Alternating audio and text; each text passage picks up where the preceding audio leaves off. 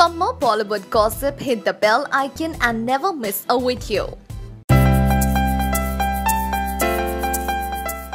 Salman Khan was seen with children in his Da-Bangg tour in Sydney. Yes, we do know that Bhai is very fond of kids, and we saw how he rushed down to Maldives to celebrate the first birthday of his nephew Ahil.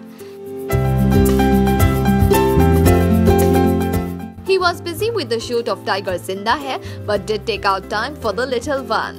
Similarly, Salman was seen with kids in his Sydney tour also, and fans were happy to see this picture. After his Da-Bangg tour, he would be going to Dubai and then to Abu Dhabi and Morocco to continue the shoot of Tiger Zinda Hai, which would be released in December this year. Anyway, he is seeming really happy with the kids and we are happy to see him happy.